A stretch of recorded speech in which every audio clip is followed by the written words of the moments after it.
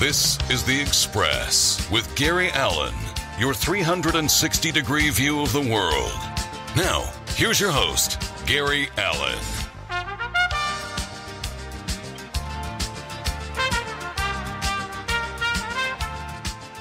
And good evening, everybody, and welcome to this edition of The Express. I hope everybody's having a good holiday season.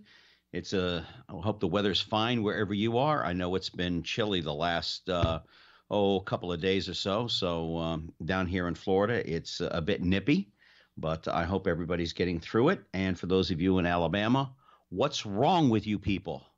Apparently, Roy Moore is going to win the senatorial race up there, and I can't quite figure you people out to save my soul. But, oh well.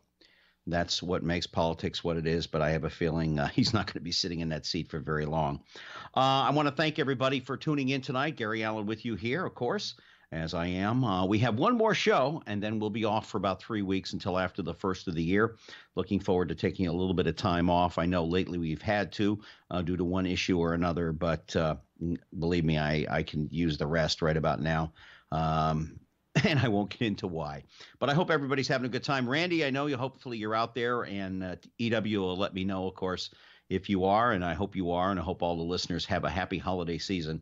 For those of you that want to keep up with me, you can do so on Facebook at Gary Allen, A-L-A-N, YouTube.com, Gary Allen, The Express. Thursday night, this program will repeat itself on our sister network, DiversityBroadcastNetwork.com, as well as ProgressiveVoices.com. and a bunch of other places. After the first of the year, once my website is up and running, I'll be able to let you know about some of the other places that you'll be able to locate.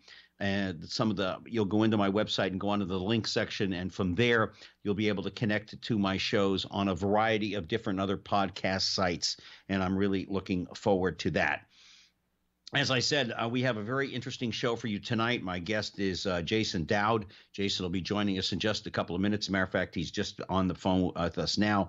Jason Dowd, nationally exhibited photographic artist who is best known for his series Dreams, Nightmares, Fears, and Fantasy. It is a multi-award-winning artist. He is. His work has been honored by Coca-Cola as well, and in 2008, he photographed then-Senator Barack Obama on the campaign trail. His illustrious mask steampunk collection can be seen at Walt Disney's Epcot in Orlando, and a 3D series is on the display across the U.S., wowing people with the ability to bring simple photograph to life. Dowd is the host of the AME-TV and radio show, nationally syndicated art, music, and entertainment outlets, and the producer of the AM/FM 247 broadcast network. He's married, and he's a huge Walt Disney fan. And that makes him a very special kind of a guy. Jason, are you with us tonight? I am. And thank you so much for joining us here on The Express. I thought I'd do my little Mickey Mouse for you just to just to make you feel a little bit at home. Jason and I have been conversing over the last couple of days, and I will tell you his work is some of the finest I've ever seen.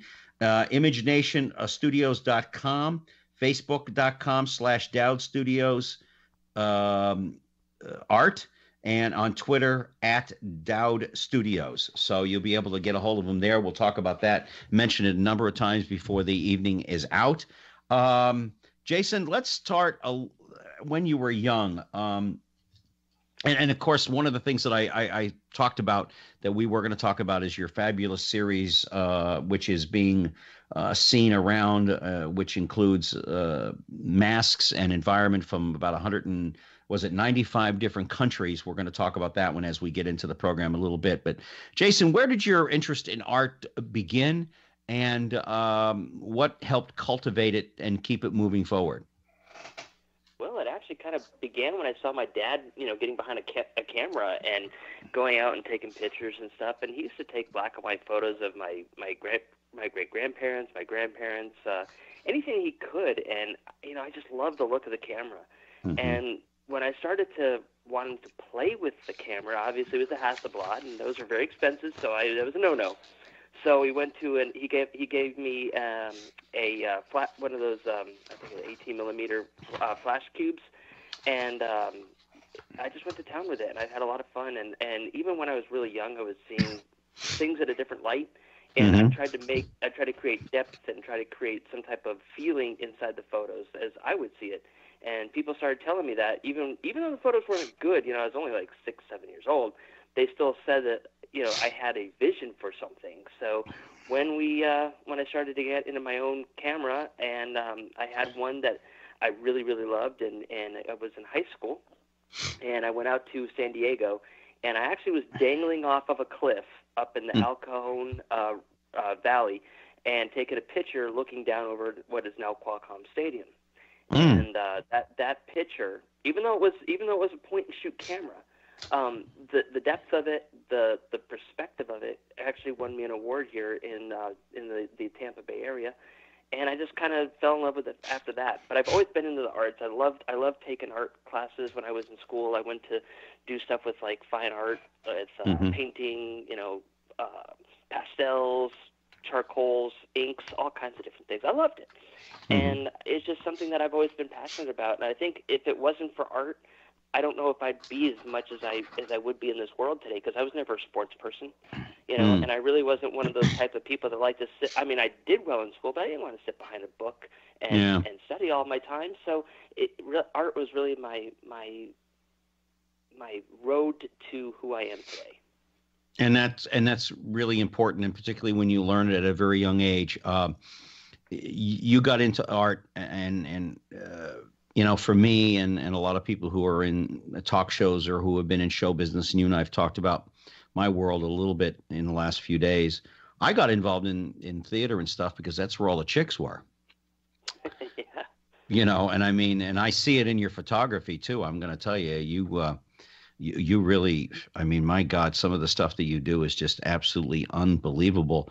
Now, so you say your first creation per se was in San Diego, which, by the way, I'm very familiar with San Diego. I when I lived in Los Angeles, I used to go down there quite a bit. And I always liked Balboa Park myself. I always enjoyed that. I used to enjoy going to the different museums. I never cared for SeaWorld. I'm not a fish person. I can appreciate the beauty of the sea creatures and everything, but I always liked San Diego. As a matter of fact, my last stage show that I did with Michael Bublé was in San Diego. That was over almost 2 years ago now. But yeah, that was my last thing. And I always liked San Diego a great deal. I always used to like going down there, the Coronado Island and stuff. So San Diego was a jumping off point for you. You lived there for a number of years, I take it then. I never lived there. I was out actually just visiting my grandfather, and my grandfather lived there pretty much his whole life, except for when he was living with my grandmother in Connecticut. And so I got a rare opportunity to go see him, and I was out there for about a month, and I got to see the landscapes. He took me all over the place. I got to go see a couple of baseball games and saw some really cool stuff out there, and it was just really interesting because the East Coast architecture and the East Coast climates and even the water is completely different from the Pacific Coast. And I was just fascinated by it, and it's gorgeous out there. Oh yeah, it's my ex-wife used to say that it's one of the many places where God lost his shoe. It really is beautiful. For those of you that have never been out on the West Coast, it really is beautiful, and what Mother Nature has done with it, with the ocean and stuff, it really is fantastic. I mean, it truly, truly is. So I can understand your appreciation for it. What were your next steps? I mean, you came back. Where were you living at the time when you were visiting your grandfather? I was living here in the Tampa Bay area. I've been down here since 1990, basically. We moved just right around Christmas time. Born and raised in Bristol, Connecticut, and I lived in Southington, Connecticut. So I know ESPN when it was just a wee little baby, and before it became what it is now. And it's just I miss my roots in New England, but there's a lot of New England if you look in my pictures and you look in what I do, because it is me. I mean, that is my home. That is where I was born and raised for most of my life. And then when I moved down here, I was pretty much just getting into the high school area. So I was done with school, but where I was most visual with all the stuff that I learned growing up. My grandfather would take me to the old cemeteries out in up in Connecticut. There, some of them from the 1600s, 1700s, and I got to go see those old Victorian houses and just the architecture up there just wows me. I love it. So you can kind of see that in some of the stuff that I've done, and it did have an impression on me. But I have lived here for a long time now, and I'm trying to incorporate and show people what I used to love growing up, where I was born in New England, and it's kind of hard to do that here when there's beaches surrounding you. But regardless, there's a way of making it happen, and you can do it if you just put a little bit of imagination into it. Yeah, a great deal of difference between New England and Tampa Bay, or Florida in general. I mean, the fact is that while there's a lot of beautiful things about Florida, it doesn't have the it doesn't have the history. It doesn't have the historical aspects to it that New England does, because you can go in New England anywhere, whether it's Connecticut or Bristol, Connecticut area, or Boston or New Hampshire or Maine or anywhere in there, and you're going to find something of historical note. The Florida history isn't that rich, and it doesn't go back that far, but there is one here. So I imagine bringing what you would consider to be steampunk, and you're into Gotham culture, which we're going to now talk about a little bit. And I would imagine that all came from the fact that you were taken to grave sites and architectural things in New England that you kind of gravitated in that direction. It is. I mean, what was really cool about going to the grave sites is that these are people that came here before us. They kind of laid the foundation to the cities, the buildings that we see, the jobs that were around there, the culture that we experienced, and I had a huge respect for that. And I was actually around a haunted cemetery that was kind of almost in my backyard, and it was called the Green Lady Cemetery, and most of the people there were War of 1812, something like that.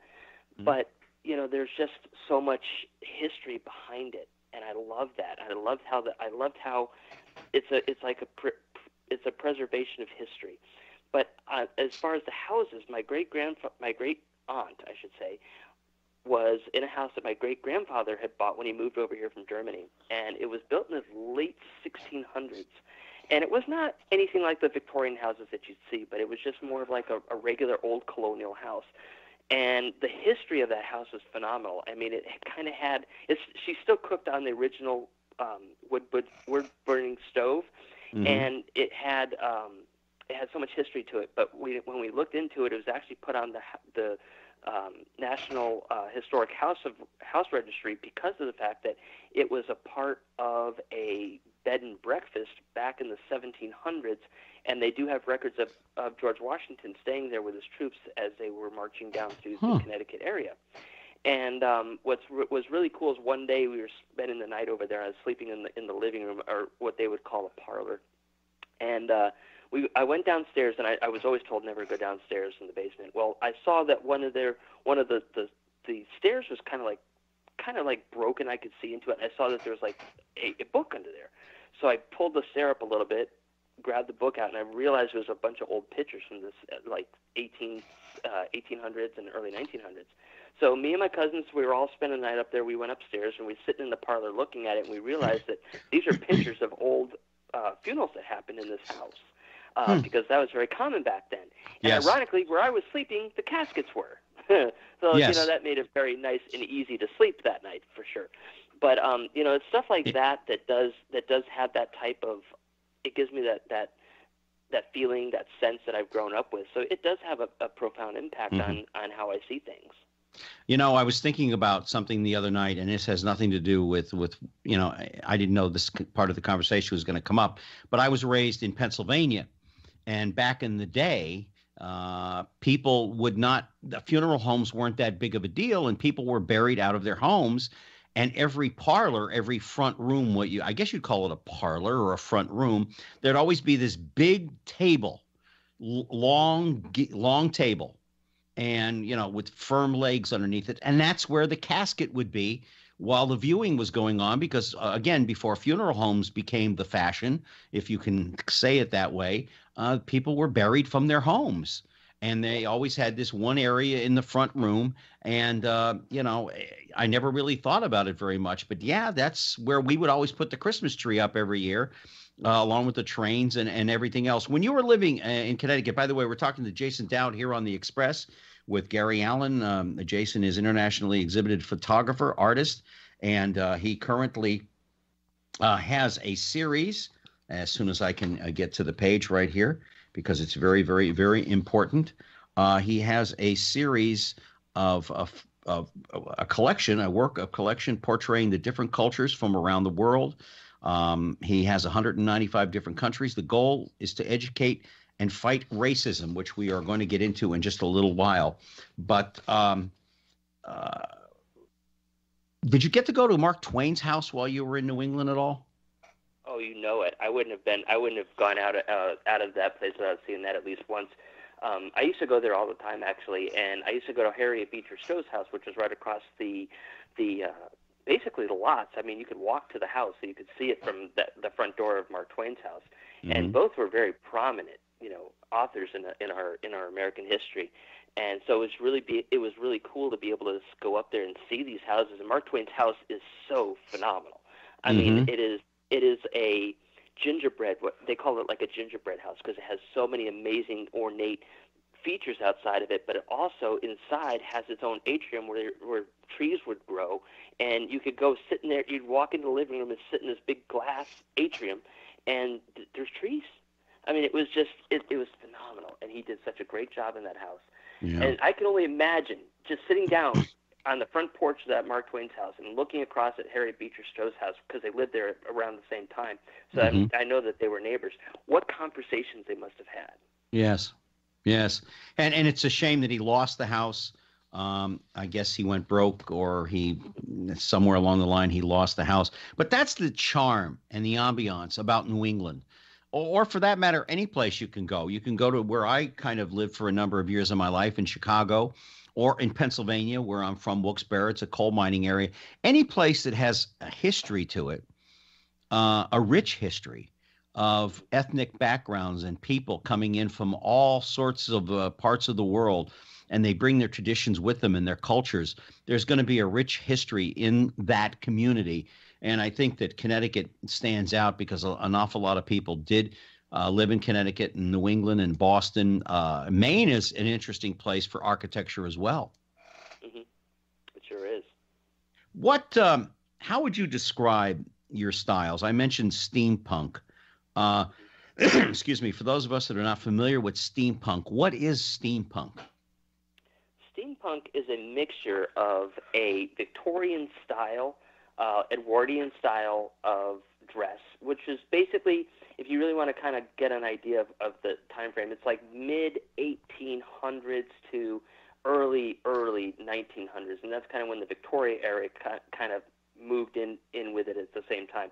So basically, you're looking at the early 1900s, mid to late 1800s period of dress, but they mix it with different types of things that you're kind of used to, like let's say gears and modern technology. So it's like you're mixing the industrial age in a time when it didn't exist, and you can dress up using gears, you can dress up using metal, but it's a mixture of soft and hard at the same time, and capturing the beauty of the Victorian era while mixing it with things that didn't exist back then.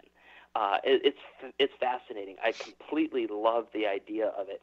And the other angle to that would be a dapper dress. If people know what that is, there's a thing called Dapper Day that Disney has all the time, but it's basically where you dress up like the early 1900s, and the handlebar mustaches and yes, the monocles and all that cool stuff. It's that style mixed with a little bit of modern technology. How and of course you're in the Gothic, heavily into Gothic, and you also, how does the paranormal impact your work? The paranormal impacts my work because basically my very, very first picture that I did that wasn't a portrait of somebody. I didn't, I was always looking for ways to get in the art, but I wanted to do it differently because I have a profound respect for a human body, because I believe it is truly the most amazing work of art I've ever seen in my life. But I could never draw them. That was the thing. So I wanted to create something with human beings. And I was experimenting with different types of mediums that I could use to make this work, and I practiced my craft. But my best friend had actually passed away, and he passed away in 2006. And I've always had history with ghosts and weird types of of visions and the psychic type of stuff. So I've always had that.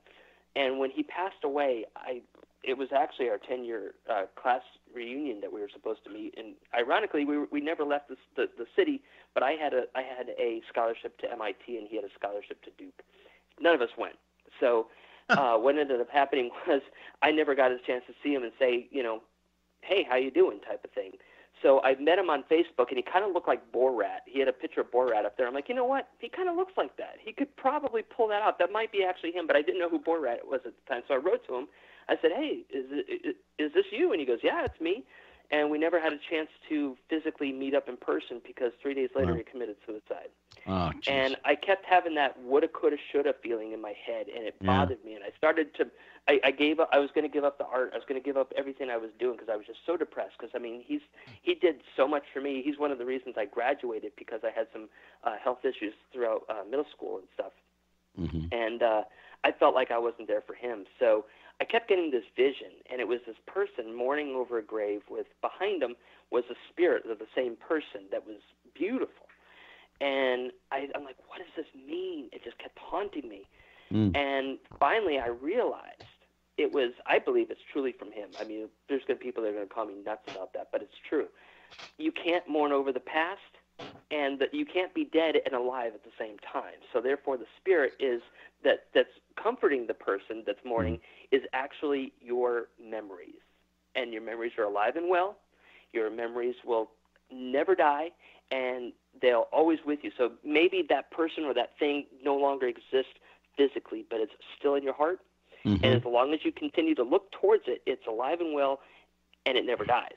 And so therefore, mourning over the past, something you can't change, is completely counterproductive.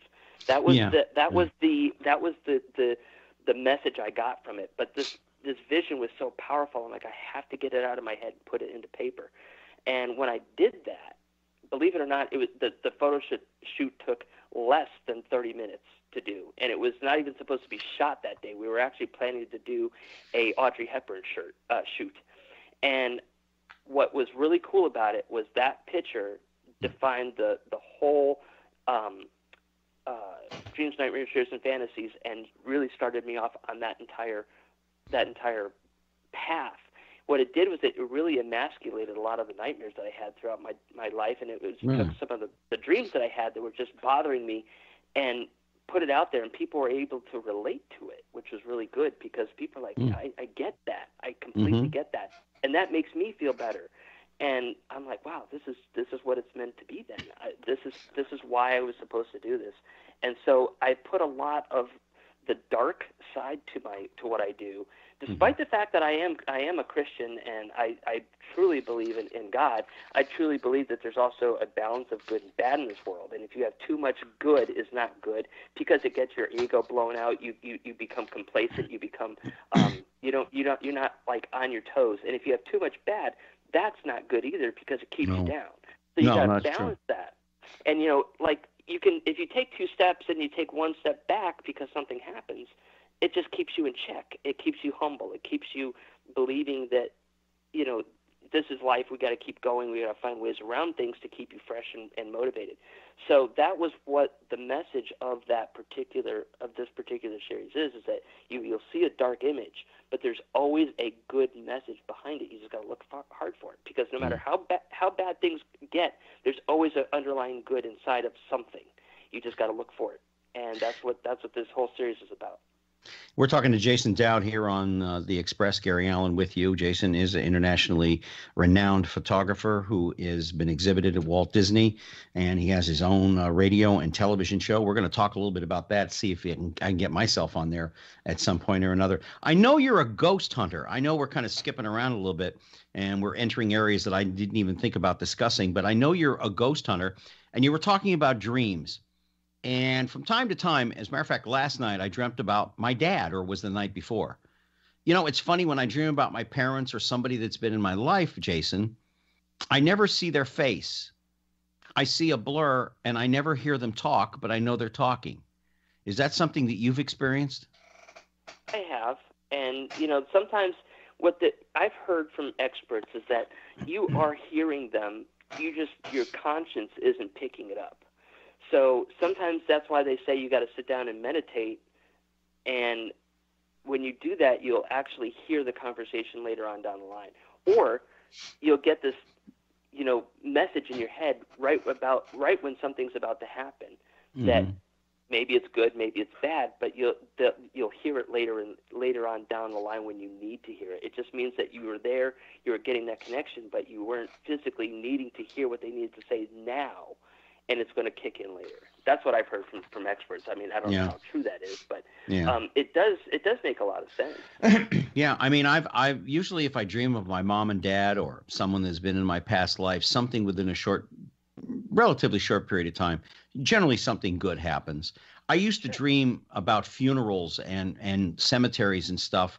In particular, this one cemetery that was a beautiful garden, and people in this community would make a Saturday picnic event of burying their loved ones, and there was always a bunch. But I haven't dreamt of that one in a long time, and I hope I don't again. I'm not a big one on dreaming about death, and it's one of the reasons why I don't care for Halloween. I've seen enough caskets in my life to last 100 lifetimes, having served in the military. Let's talk about some of the people that have influenced you in your work, and the list is quite eclectic, if I may say. You go from Walt Disney, who you admire a great deal, not only for what he created, but his work ethic. Salvador Dali, who was really out there as far as some people would be concerned. Ansel Adams, which is a little tamer. I love Ansel Adams' photography work. Andy Warhol, who was I guess you could say the grandfather or the father of pop culture as we know it today, taking the commercial things like the Campbell soup cans and the different pictures of Marilyn Monroe and other people and commercializing them beyond and putting them into series and groups. And then Norman Rockwell. And there's others, but explain what you got from each one of these individuals that inspired you to do the work you do today. Well, Disney was really the first impact because I sat there and watched the Disney Channel when I came home, and that was one of the things that I loved the most. I loved going to the cartoons, and I was always fascinated with what he was able to do with the drawing, and it drove me to try to figure out how did he do this, especially when you realize when I got older how advanced he was in a time when they were still working on that they didn't even have voices inside of music inside of their movies, and he was able to make these things look so real. And I was like, wow, that is just so amazing. And then I realized that a lot of the stuff that has been done with movies came because of Disney's, his passion for excellence. And one of those things is the sweatbox. Everybody's heard of the sweatbox. Then there's also the ability to take and use panoramic pictures. Like he would make layers of them, and he could move that layer to make it look like the thing's moving behind him. He could move it closer to bring it out of focus, or move it farther away to give it more depth. And he was doing this at a time when, like I said, the 20s and 30s. Yeah. Then what was even more amazing about it is he decided he didn't want to do live speaking video the way that everybody else is doing it, where they recorded it on a tape and then they played it, because he was worried that it might be 1 to 2 seconds off. Therefore, the mouth would not look right. So he found a way of putting that voice onto actual film. So he took it to the next level because that was his passion for excellence. And then he did all of this in a time during World War II and the Depression. People couldn't put together 15 cents for a loaf of bread, but he was able to survive with his passion for his art and make it. During that time, I'm like, wow, that has something to be said about it. But then he likes to tell stories. I love telling stories myself. And he had the vision of bringing things alive and trying new things. And that's exactly what I try to do with everything that I touch. I try to make it better. I try to bring it to life. I try to figure out how it works. And I've used a lot of that in my work because of that. Not only his work ethic, but it's just it brings me back to my childhood, and I never, every time I go to Disney World or I watch one of his videos, I always remember to never stop telling the story, never stop daydreaming. So that's where I get a lot of that out of. And then with Andy Warhol, I just loved his style. I mean, he was able to take an ordinary object, like you said, a Campbell's soup can, and make a work of art out of it. Yeah, he made millions out of it. He did, and he was amazing at what he did, and he was able to use those I guess you could say that they are. I don't even know how you could say what the word is for it, but the like pastel colors, and he took the stuff and made it look amazing, and he really helped define the way that we do advertising and stuff that we do today. I mean, well, that's where he came from. I believe his background was in advertising, was it not originally? That's what he was, an illustrator and for advertising agencies. It was, yes, and that's kind of that's how he got his start and how he learned, and then he took it to a whole new level, and that's what I love about it. He took and made his career, and it's something that we wouldn't even consider art, because it's not the typical thing you'd go hang on your wall because it's an advertisement, and turn that into art and make people look at things differently, and that's what I loved about him. And with Salvador Dali, he was just way out there, but he never stopped dreaming. And ironically, he worked for Disney. Mm-hmm. He worked for Disney for pretty much the early 20s. And what I loved about him is his creativity is just off the chain. And the things that he's able to portray and his vision on the world and how he sees things is just mind-boggling. And his pictures are so depth and full of meaning that it almost gives me chills to look at it. Isn't the Dali Museum over there in Tampa?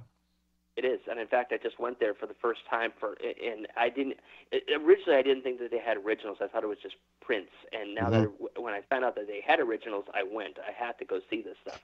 For those of you who are not familiar with Salvador Dali, by the way, and excuse me, Jason, most of you might remember the famous painting of the tree with the melted clocks hanging over the different branches and stuff. That's Salvador Dali. For those of you that may not be familiar with Salvador Dali's work, he was out there. He and Picasso were out there. That's for sure. But two different styles. It is. And what's even better about it is this is, again, during the 20s and 30s and stuff like that, when people had a different aspect on things. You had the Art Deco. You had all that type of stuff. But he wasn't afraid to put it out there. And there's so many people today that are afraid to do things because they're afraid of how people are going to perceive what they do or judge them for what they do. He didn't care, and I don't care either. I mean, I hope people will like my stuff. I hope people will see it. There are people that have called me a complete crazy for some of the stuff that I've portrayed in my photos. But then there are people that love it, and I love that. And because of that, and his ability to portray the way that he saw things and make it into a picture that you wouldn't even think about it until you really, really dive into it. Right. It's phenomenal. I love that. Now, with Andy Warhol, he was just a master photographer. I loved how he was able to capture things using, ancient photography technology. I mean, at the time, I'm sure it was state of the art. But knowing what he was able to do with time-lapse photography, using shadows and really bringing out the contrast of the blacks and whites, it's breathtaking. And I loved his work so much, and I wanted to be able to see that and use that. I don't use any studio lighting at all, really. I mean, I try not to use it. I try to use the natural lighting like he would use. And I also try to sit there and use shadows and contrasts and different things to enhance the photo, kind of like Jimi Hendrix did with the feedback in his guitars and stuff. He was a master at that, and he took what everybody else would consider garbage and made it amazing. And when people look at shadows, people feel like, oh, that's terrible. I don't want to see shadow in a photo. I love shadows. I think that they are phenomenal. And his ability to use those dark, contrasting colors as, as to make a statement, I thought that's just great, and I wanted to implement that into my own life as well. I'm not into doing so much of the nature photography like he did, but still, it doesn't matter what genre of photos you take. It's how you take the picture, and he was able to do that with master vision, and using it, he was able to bend light to make it happen, and that's what I like to consider myself as a light bender. In fact, most of the pictures that you'll see in my series, I didn't use studio lighting. I used natural lighting from the outside, and I learned how to bounce light. I learned how to do different things because I think it brings a bigger effect, and that's what I learned from Ansel Adams and why he inspires me so much. And then Norman Rockwell. I love Norman Rockwell. He is other than maybe Thomas Kinkade, he's probably one of the most recognizable 20th century artists. I mean, anytime you got a post, a Saturday Evening Post, you saw his work on the cover of that particular magazine, and he captured the spirit of America like no other I've ever seen. And his Christmas stuff. That's one of the things I love about it the most. Is his Christmas stuff is just breathtaking. His portrayal of the 1940s and the time of war is second to none. One of my favorite ones is the soda jerk guy, where you have the guy and the girl together on the in front of that little bar. They're getting a malt or something. Yes. And that guy just wooing over them. I thought that was phenomenal. I mean, how better can you portray the youth of the 40s than something like that? That reminds me. That reminds me an awful lot of the old Andy Hardy movies that were out for a very long time, the old Soda Jerks and stuff. That was my generation growing up, long before there was a lot of the stuff. We're talking to Jason Dowd here on The Express. Gary Allen with you. Jason is a world-renowned photographer.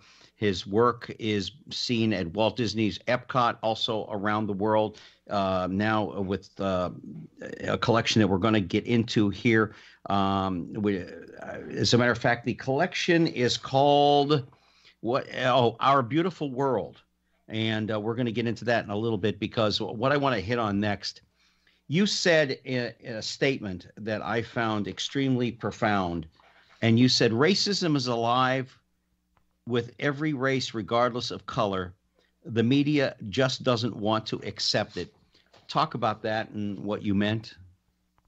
Well, I have friends from all different aspects of life, from all different countries, and I would listen to them, and it didn't matter what color they were.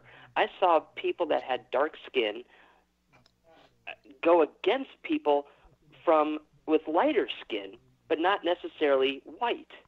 I saw lighter skinned people go after people that were white and black. I saw people that were white going after tan, yellow, whatever. It didn't matter what color the skin they had. They just didn't like them because of the skin color or because of where they came from. And I'm like, you know what? That's racism. It doesn't matter how it is. And people, the media, our schools, and everything else have tried to portray that only white people are racist. And if a black person or a brown person or a yellow person or red person, whatever they are, attacks a white person, that's okay. But if a white person goes after them, that's wrong. And we have a series right now where it really bothered me, because I'm sitting there thinking, there is white supremacy, there is white elitism. Yeah. I get that. But there are also the people from other countries that have done the same thing. And then they kept saying, only white people have ever enslaved people in this world. No. I said, I believe that, until I started doing some research. And then I thought about it. You know what? The Egyptians had some amazing slaves, and not all of them were black people. There were the Israelis that were semi-white. Some of them were darker. Some of them were lighter. They were Europeans that they went over. Where they conquered them, they took them as slaves. Then you have places like China, who the entire Great Wall of China was built with slave labor. Then you have Italy. You have most of Europe was built in slave labor.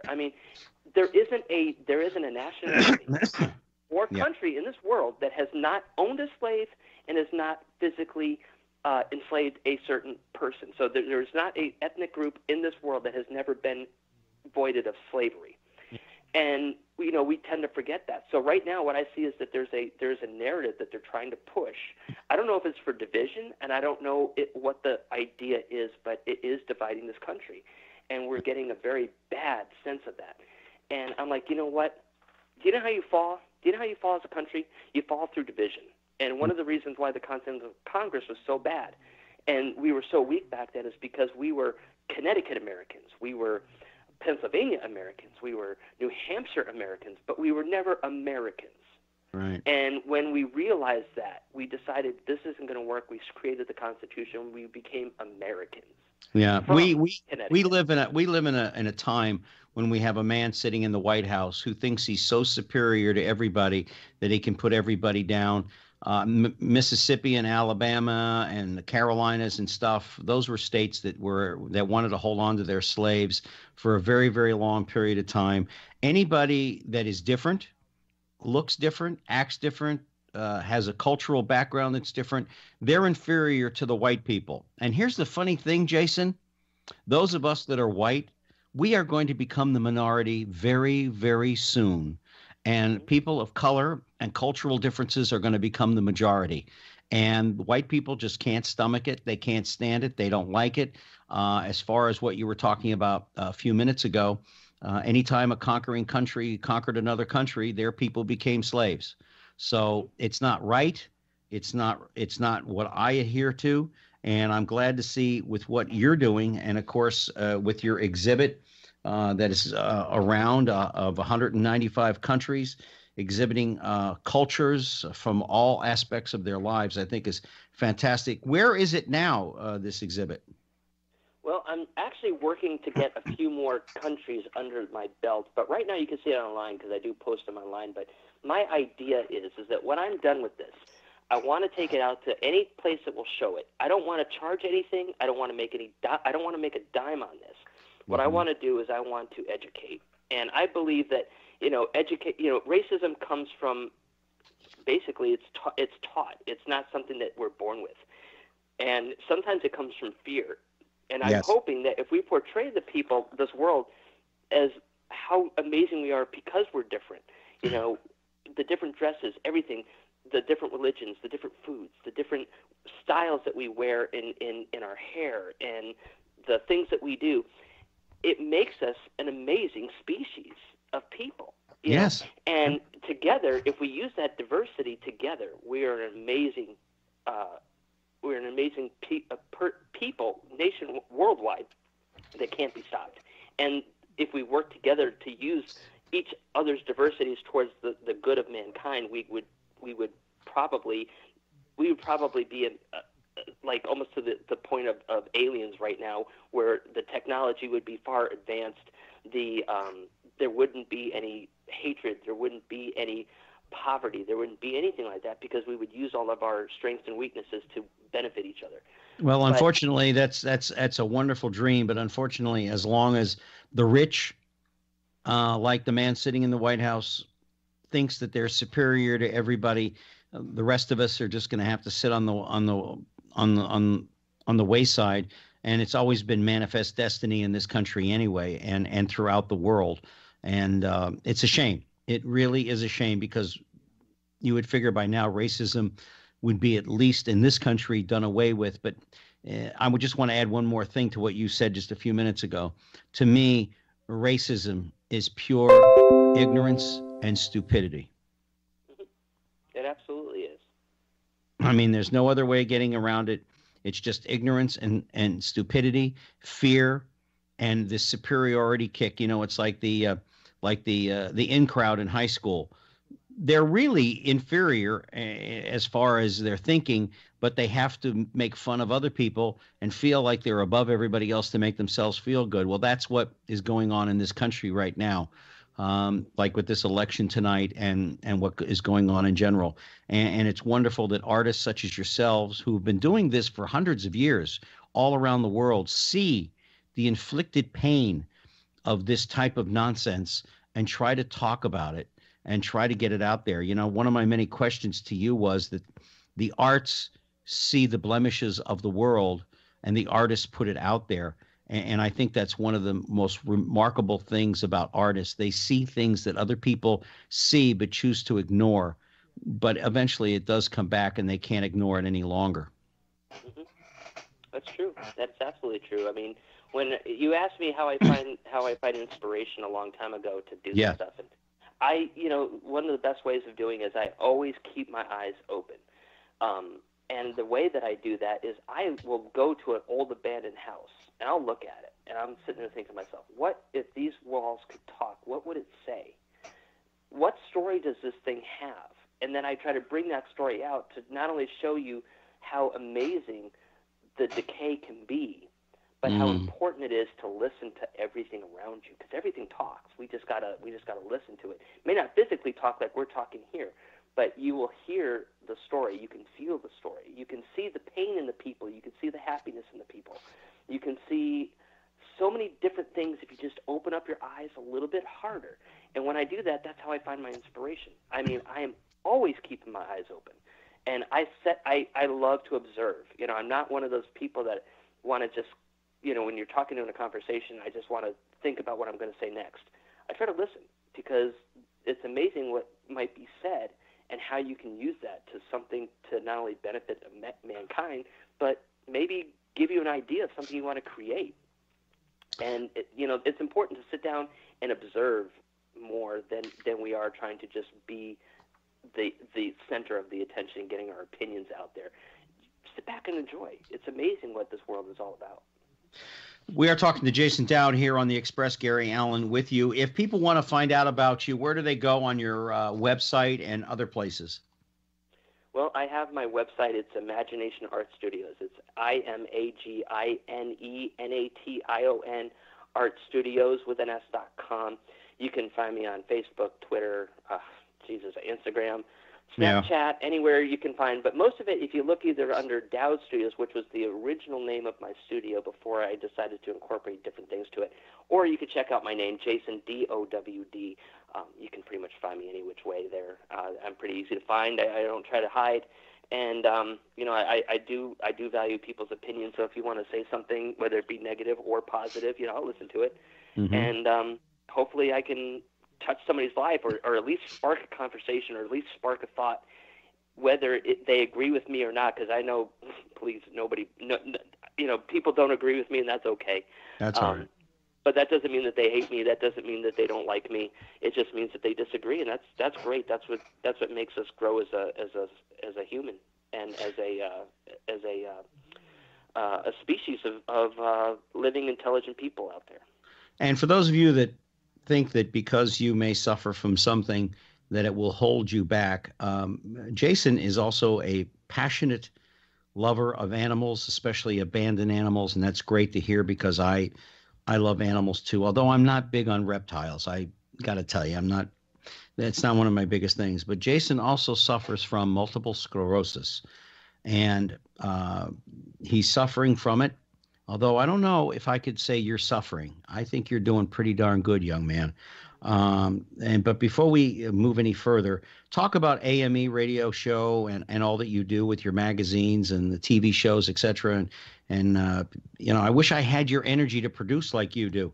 As a matter of fact, I probably need to have you produce my stuff. I'd probably get a bigger audience. But talk about how that all came about. Well, I wanted to do a show one time, and I stepped into a television station, and I just wanted them to just kind of mention that I'm going to be here. And they said, well, are you as big as Ansel Adams? And I'm like, no. I'm like, I'm just trying to be your local photographer here, and I'm trying to, put myself on a map and create some stories. They said, well, unless you are the size of Ansel Adams, we can't help you. And I'm like, well, Ansel Adams is big enough. He doesn't need the publication. I do. Right. And so that really got me upset. And I'm like, wow, so if I don't have a big name to myself, how am I going to get a big name if nobody gives me the chance to get that big name? Yeah.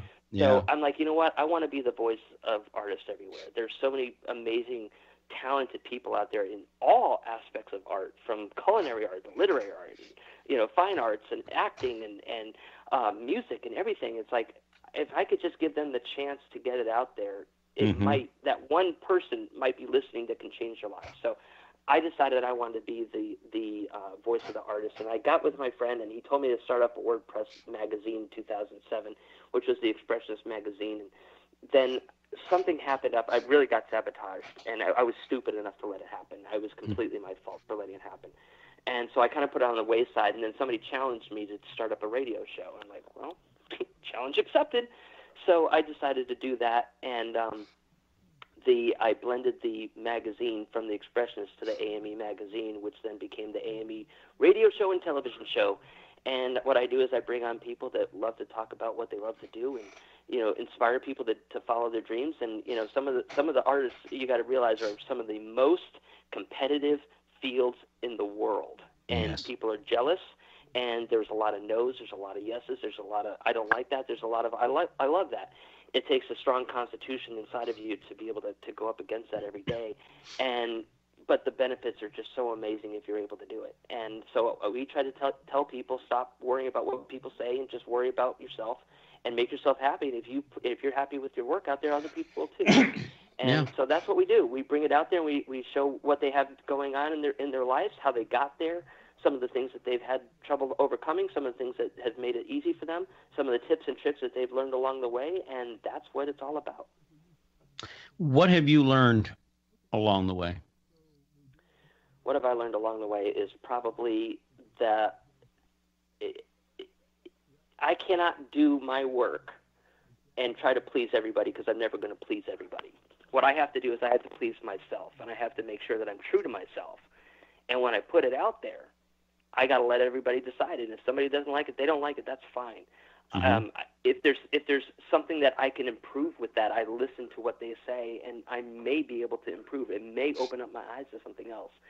However, if I at least touch one person with what I do, then that's made it so worth it. Every aspect of it along the way, as long as it makes somebody happy. And you got to just be true to yourself. And you can't be afraid to hide behind something. And no matter what wall you come over, it's just a wall. You can go under the wall. It may take you longer to get there, but you can. You can go over the wall. You can go through the wall. You just got to find out how to do it. And if you let that roadblock come up against you, and it may keep you from your dreams. So just figure out a way to outsmart anything that comes your way. Have passion, have passion, and have inspiration. Keep your eyes open, and nothing can stop you from doing what you do, unless you allow it to happen. Would it be safe to say, we're talking to Jason Dowd here on the Express, Gary Allen with you. We've got a few minutes left here in the program. Jason is a world-renowned photographer, artist, and please go and check out his work. Would you say that people miss out on some of the true meanings of some of the great works of art because they try to dissect it, cut it up in a sense in their minds, and trying to analyze it too much instead of just enjoying the beauty of the piece? Absolutely. I mean, everybody. I was in school one time, and I was told that every work of literature has a deep, dark meaning or deep meaning behind it. And I said, that's crap. Well, my teacher didn't like that, so I decided to write a poem about the word black, just because of the fact it was one of the craziest colors in the world, because it's not created, it's not mixture of any other color to make it. You can it is void of light, and it's fascinating when you think about it. And you cannot see any other color when black is involved. That's why you can't see colors at nighttime unless you add light to it. So I decided to write a poem about that. Well, lo and behold, I get a whole bunch of people from the loony bin coming down, and they arrested me in school, and they brought me down, and they were going to throw me in the loony bin because of the fact that I was going to commit suicide. I'm like, why would you even think about that? Oh, and they showed me my poem. I'm like, see, I proved my point exactly. The thing was just about my love for the color black. I was not talking about depression. I was not going to kill myself. But you just completely proved my point. So, people do try to overlook things. They want to feel like they're educated. They want to feel like they're they got this inside knowledge and stuff. But sometimes, like you said, just sit back and look at it. It's amazing what you can see if you're not trying to analyze it so much. And yeah. You know, there's so many great techniques out there. And the great thing about it, you know, people try to say that, you know, art is you got to have a special technique. There is no right or wrong with art. No. The only thing that's right or wrong with art is your ability to portray your thoughts and your idea correctly onto that paper so other people get it. If you can't do that, then you screwed up. It doesn't matter if it looks like a 2-year-old did it or it looks like Picasso did it. And some of Picasso's work looks like a 2-year-old did it. That's right. I mean, let's be perfectly honest. I got to tell you something. I enjoy, for purely soothing and enjoying the work, I like Bob Ross. I love Bob Ross. Now, Bob is buried not far from here in Ocala, but I like Bob Ross. Now, I can't paint. I can't even draw a straight line with a ruler, but I enjoy artists. Now, as I told you before, I collect Native American art, and there's a lot of spiritual aspects to it. But I always used to get people. I lived in Chicago for a very, very long time, and I used to love to go to the Art Institute, and you'd see people standing there, and you'd see one person discussing with the other person, well, the true meaning here of this, and look at the colors and the shading and stuff. And I used to think, oh, that's all well and good, but why don't you just sit back and enjoy it? You know, there's one guy that used to come day after day after day after day to just look at one picture. I can't remember what it was. And he just used to watch it day after day after day. And he enjoyed it. And he'd have his little lunch there, and everything was great. And he didn't analyze anything. I've just learned to appreciate things the way they are. Jason, it has been, the hour is up.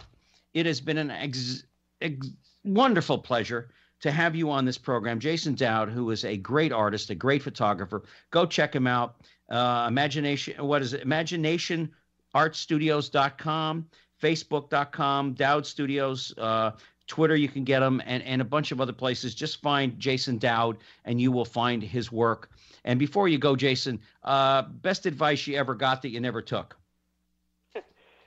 I guess the best advice I ever took that I never took would be to stop doubting myself. I doubt myself all the time. Well, we all do. And you know, if you know what's right or wrong. Like when you sit down to a multiple choice question, you know the first answer that pops in your head is usually the right one, and you always second guess it and you get it wrong. Well, that's exactly what I always did, and I still. That's how I got married. Huh? That's how I got married. I should have said no, and I did yes, and that was the end of that. But yeah, yeah, you know that's cool.